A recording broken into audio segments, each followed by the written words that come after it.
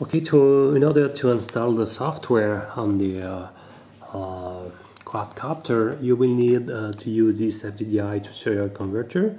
So, well, it's you need to plug on the right connectors. You can be wrong because they are not the same size. They don't have the same size.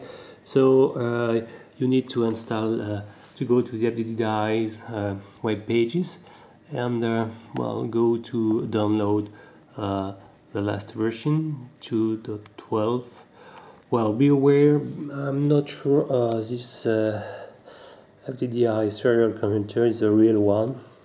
So I'm aware that since two releases of drivers, if it's a fake one, you can have some problem when flashing, but it should be okay. So I'm working with them. This is this last version of firmware, and I don't have any problems. So go to download this driver, and after you will have to install Arduino. So it's not very hard. You just Google Arduino, and you go to the main pages.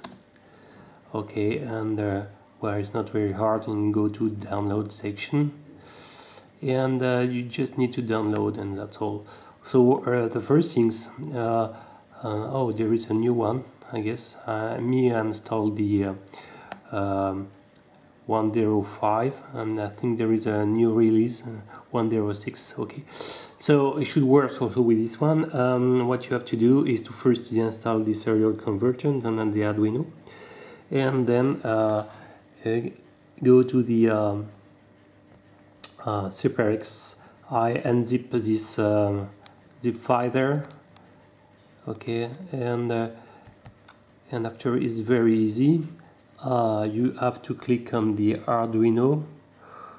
Okay, load the sketch of Arduino. So by default I install here, and you have to select the Multiwii there.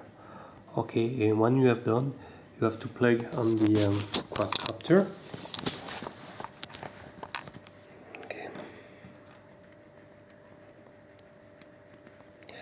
So if your driver are correctly installed, the Windows should see this a new virtual COM. So, and it's very easy to flash. You just need to press this button. It will compile all the sources and transfer to the quadcopter. So I will proceed. You can read some compilation logs on the bottom, and is writing. Look, is writing through the FTDI serial converter, and while mine is installed in COM17, it takes approximately 1 minute to download.